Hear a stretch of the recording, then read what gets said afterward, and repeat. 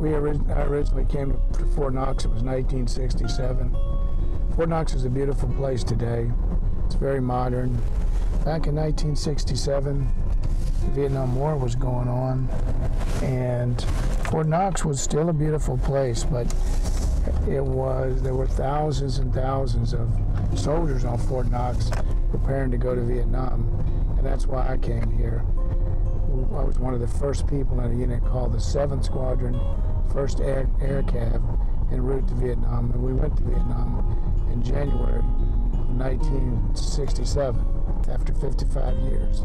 I'm still in touch with a person that I met when we came to Fort Knox in 1967.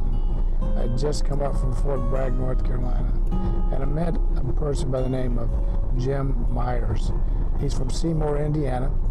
We became friends, and we've stayed friends for 55 years.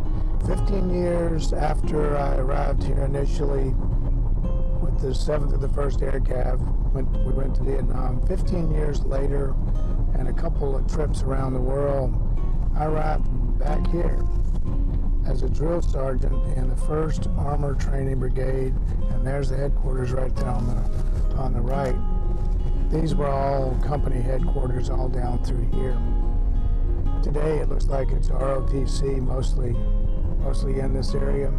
Here's the Greyhound bus station. It was the Greyhound bus station. Right now it looks like a vacant building right here on Fort Knox. But back in those days, it was a busy place. Anywhere you wanted to go, you had to come to the Greyhound bus station to get out of here. And this is when I arrived on Fort Knox, 1967. This is where I arrived, right here. Greyhound bus station, Fort Knox, Kentucky.